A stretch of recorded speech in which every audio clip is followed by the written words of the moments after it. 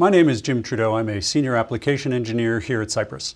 And today we're going to be talking about the peripheral driver library.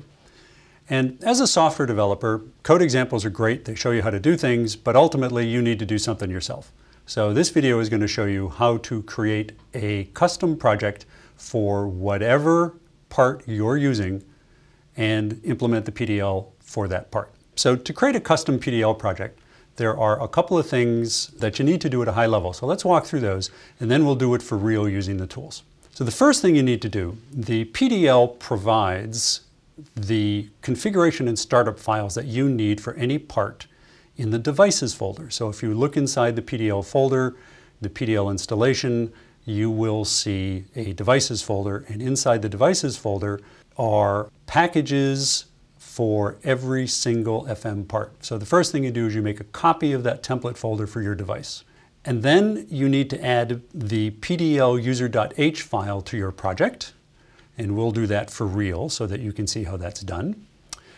You need to include the PDL_header.h file because that includes all of the headers that are required to build the PDL code.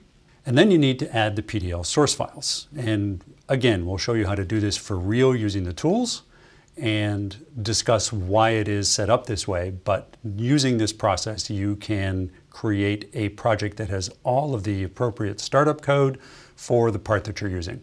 And finally, once you've done all that, because you're pointing to a variety of headers that can be in various locations on your particular laptop or machine, you will need to update the project's include paths, and we'll talk about that in some detail. All of this, don't need to worry about writing down notes. All of this is included in the PDL Quick Start Guide, which is part of the documentation that's installed with the PDL. There is a section in that guide on developing code using the PDL that walks you through this entire process. I've got my desktop set up with a variety of folders that are open to walk us through the process of how to get started from scratch. So one of these folders right here is, in fact, let's take you back to the top. Inside the PDL 2.1 is the devices folder. We're going to create a project for the S6E2GM board, which is sitting here on the desk. The PDL has a folder in it called devices. This is where all the startup code is for every part. It's organized by family. So we have the FM0 Plus portfolio and the FM4 portfolio. We're going to build for the FM4. And these are all of the FM4 parts. And the one that's on this board is the S6E2GM. And all we're going to do is copy that and paste it into wherever you would normally put your development projects. So I've got a folder called My Projects, and I will just paste it into here. And I'm ready to go. That doesn't get me entirely started, but this is where we begin. Once I've done that, I'll open that up. The common folder has all of the common source files that are used by all the projects, so we're good to go there. You don't have to touch that. And then there's the projects folder. And in the projects folder are a blank main.c and all of the startup code that's required for each of the IDEs. You can, of course, change the name of your workspace or project file for your IDE if you wish. So let's use the IAR tools and open up the project file. Okay, we've got the IAR tools up and running with what amounts to essentially an empty project, and our task now is to add the PDL related files. So let's shrink this just a little bit. You need PDL user.h. A reasonable thing to do is to go get one that's a lot like what you need. In this case, we're building an application that uses an ADC. So I've got the ADC code example open. I'm going to copy PDL user.h into my project folder. And then from the project folder, I'll add it to my project so it's easy to get to. I'm also going to need some source code. So in the PDL, in the drivers folder, I need the ADC source file. So I can just drag that into my project and add that. When you're building your own project, you would add whatever source files you need to implement for the peripherals that you're going to be using. The other file that I need, there is a general file called pdl.c. So I will drag that one in.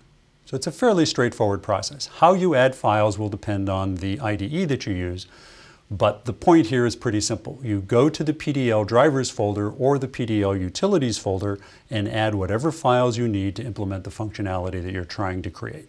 After you're done adding the files, you need to modify the include paths for the project. We can't do this for you because we don't know where your files are. You can install the PDL anywhere. You need a path to the common folder and the SimSys include folder. These are already set up for you in the template project. You need a path to PDL user.h. Remember, we added PDL user.h to the project. That lives somewhere. I don't know where you put it, so you need to add a path. So that depends on where you put it.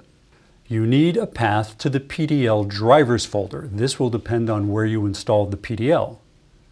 And you need to add a path to the PDL utilities folder if you use any of the files that are in that folder, and you probably will. In addition to that, you'll need to add any other paths that are required for the project as you create it. You may use a third-party library, for example. So that's enough theory.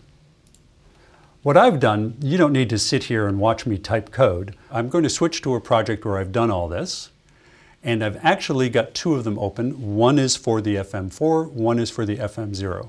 These use the identical source code. In fact, if we're looking at this, you can see that for the S6E2GM, I define that that's what I'm building for, and for the S6E1B8, I define that's the board that I'm building for. Other than that, these source files are identical. The only difference in the source code between these two is the pins that I'm using. For example, the FM4 board uses a light sensor as an analog source, and that's on a particular analog channel. That's just the way the board is wired. And the FM0 board uses the potentiometer that's on the board, and that's a slightly different pin because it's wired differently. Other than that, the only other thing that's required is that I have included PDL header.h. Okay, so let's walk through this code a little bit to see what it does. Remember that when you are working with the PDL, you need to configure, initialize, start, and then use the peripheral. So this is the code that initializes the ADC. We have a scan configuration that we set up, and we have the configuration for the ADC. Then once those structures are set up, we call ADC init, and that sets the peripheral up the way we want it to be. I don't need to know what registers are required. I don't need to know what bits in what register controls what feature of the ADC. The PDL handles all that for me. And then we start it up. And the API function call in the PDL for that is called enable wait ready. There's one more thing we want to take a look at, and that's this file PDL user.h. This is what configures the PDL as a whole. This is where I turn features on. In this little application, I'm using the ADC. So I have turned on ADC 0. There are 3 possible ADCs that I can use simultaneously. I'm only using ADC 0, and we're going to turn that on. And I'm also using GPIO, so elsewhere in this file I've turned on GPIO. So let's build a code. We'll click the debug button, we'll download the code, and in a moment the debugger will be up and running. And here we are. We'll click the go button. We're reading the light sensor on the board, and when there's a high signal, the LED is red. If I were to block the light sensor, it turns blue, and if we have an intermediate value, it's green. And so what the code is doing is reading the analog signal from the light sensor and adjusting the color of the LED based on the strength of that signal. And now for a little fun, let's do exactly the same thing, exactly the same code, running on an entirely different board. And for that, we have set up the S6E1B8. So let's unplug this one, and we'll plug in this board. And in the IIR tools, having started with the device folder for this particular processor, the FM0 Plus that's on this board, we will click the debug button, download the code. The only difference is, rather than reading a light sensor, we're going to read the signal off of the potentiometer. So we click the go button, and if the potentiometer is on low, the LED is blue. And as we crank the signal up, it turns green. And when we get up to the maximum, we're red. Exactly the same code, exactly the same peripheral on entirely different hardware. And that's one of the really cool things that comes out of the PDL. What we've seen here is that the PDL has some key advantages to you as a developer. You get the source code for the entire library, so you can create custom drivers for any peripheral. You get all the startup code and the configuration files you need for every FM0 Plus and FM4 part. You get fully configured project files for popular IDEs like the IAR or Kyle tools. You get a hardware-independent function API. You can write your code once and run it on any of the FM parts, and you're good to go. Programming a microcontroller may not be all that easy, but the PDL sure makes it easier. Thanks for watching.